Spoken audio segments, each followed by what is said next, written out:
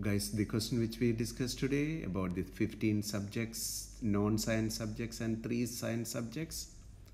Okay, so we know that the 3 science subjects should never be together. So for the time being, I'm not going to look at the 3 science subjects. 15 non-science subjects can be arranged in 15 factorial ways. Okay, so that means it will look something like this. I take one subject and place it one after the other like that.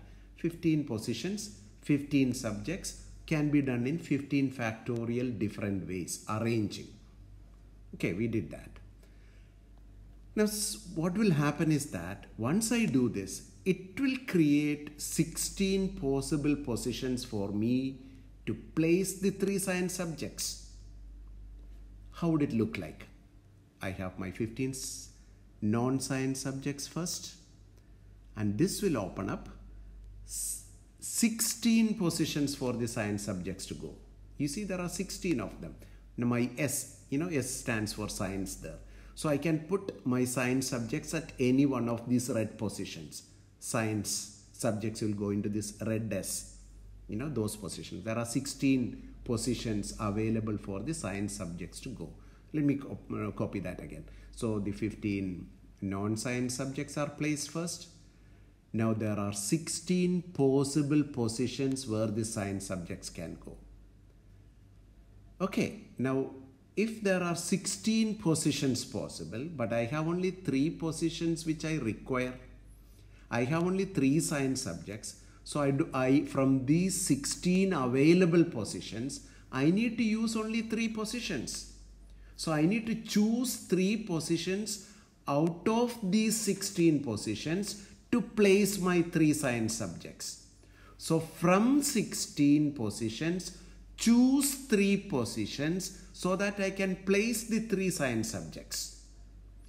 From 16, how do I choose 3? In how many different ways do I choose 3? From 16, choose 3. Can be done in 16, choose 3 different ways. So from the available 16 positions, I can choose 3 positions to place my 3 science subjects in 16 C3 ways. Once I do this in 16 C3 ways, in every time I choose a way, the 3 science subjects among themselves can be arranged in 3 factorial ways.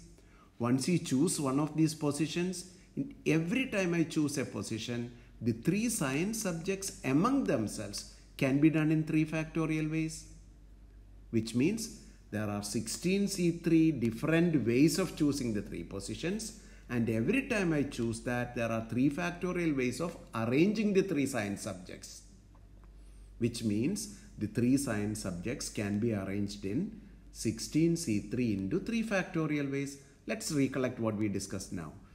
The non-science subjects can be arranged in 15 factorial ways, and the science subjects, 3 of them, can be done in 16 C3 into 3 factorial ways. So what's the total number of ways of arranging these or scheduling the subjects? 15 factorial, the non-science subjects, into 16 C3 positions where the science subjects can go in. But every time I have a position, the 3 positions I have chosen, 3 factorial ways of rearranging the 3 science subjects. So the total number is 4.39 into 10 raised to 15. I hope it is clear. If not, then I can explain to you when I see you next lesson.